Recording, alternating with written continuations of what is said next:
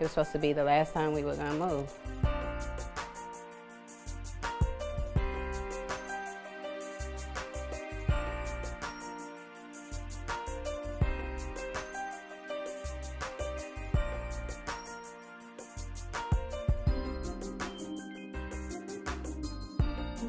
If it was a burglary, that's one thing. It happens everywhere. But when you have people judging you for other reasons that you can't do anything about, that makes it even harder. It took me 4 or 5 months to build that house just the way she wanted. And that was the one that hurt the most. Because you never want to make anyone feel unwelcome. These kids have traumas already. So now we've exposed them to another one, and it's not a feeling of safety.